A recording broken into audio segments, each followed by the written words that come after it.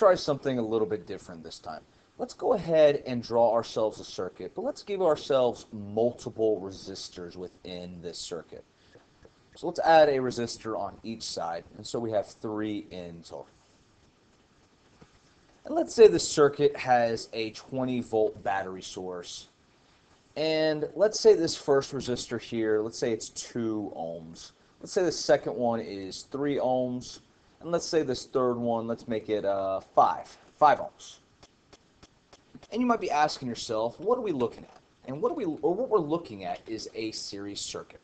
And what a series circuit is just a circuit with multiple resistors. Multiple resistors. But this is really important here. It's going to be really hard to remember. That's multiple resistors in a series. In other words, on one path. And you might be asking yourself, what does it mean when we add resistors? Let's spell this out right. Resistors to a series circuit. Or what happens when we add these resistors in series along our circuit? And it's kind of obvious if you think about it. Adding resistors in series adds resistance to your circuit. Let's see if I can spell this out right. Adds resistance to your circuit. And so hopefully this concept is pretty obvious. But in other words, our resistance total equals resistance 1 plus resistance 2 plus resistance 3, and then so on and so forth for however many resistors there are in your series circuit.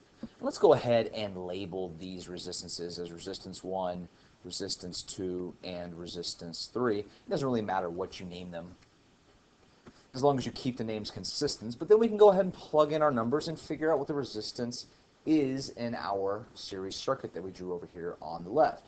And so it's 2 ohms plus 3 ohms plus 5 ohms. And that shouldn't be too hard to figure out. What we get is 10 ohms. How nice. And so what I'd like to actually do is underline that word adds there, just to make this concept too obvious. Just too easy, too obvious. And you might be asking about, what about the current? So we know the voltage and we know the resistance. And the resistances are changing throughout your circuit. So is our current changing? And the answer is no.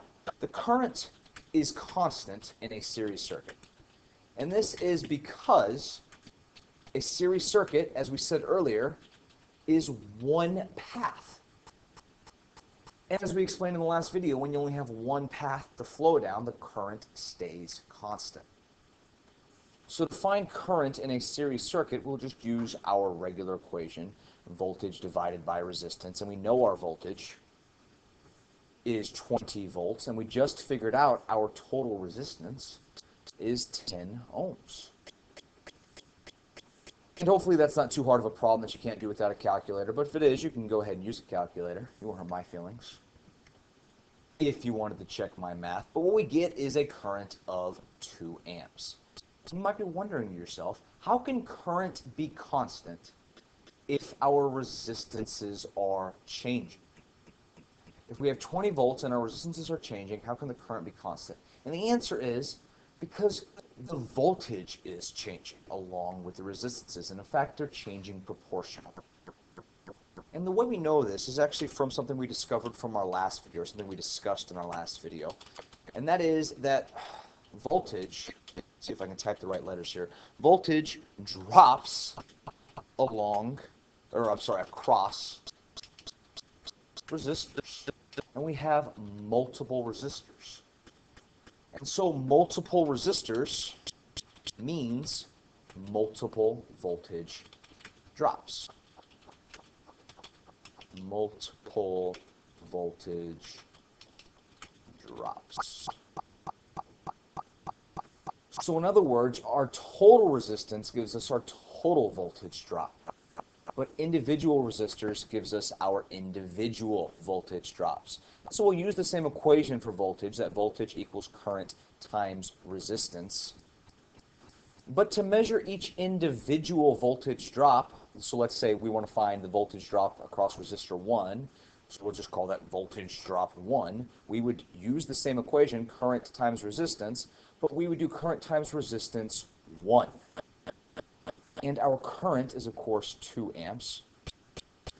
And our resistance in resistor 1 is 2 ohms. And, of course, 2 times 2 is 4 volts. And we do the same things for across our other resistors. For across resistor 2, the voltage drops the current times resistor 2. And what do we get? Well, the current hasn't changed because it is constant. Can't stress that enough. But the resistor, of course, has. We have a different resistor, so we multiply this one by 3 ohms. And what do we get? Well, we get 2 times 3 is 6 volts. And, of course, we find voltage 3 the exact same way. We get current times resistor 3 this time. And current is still constant, so it's still 2 amps in this circuit. And our resistor this time is 5 ohms. So what does that give us? 2 times 5 is 10 volts. And so what does that mean? Well, it means at the beginning in the battery, it's at 20 volts. Or the pressure is 20 volts higher than on the other side. But across each resistor, the voltage drops a little bit. So the pressure here versus here is a difference of 10 volts. The pressure here to here is a difference of 6 volts.